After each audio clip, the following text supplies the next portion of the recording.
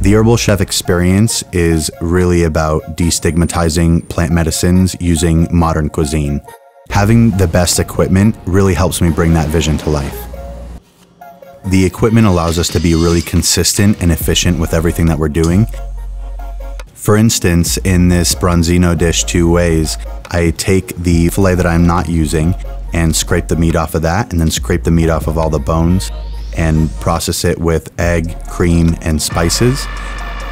I then make that into a roulade and put it into the ear knocks using the low temp cooking function. After it's done cooking, the program automatically chills it as well. Then I wrap it in the Swiss chard, and then it's ready to plate.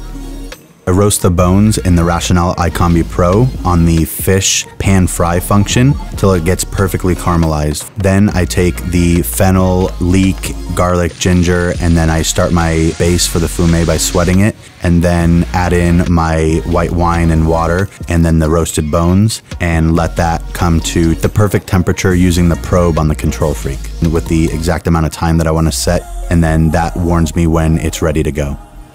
So I blend it, strain it, and get it ready for plating.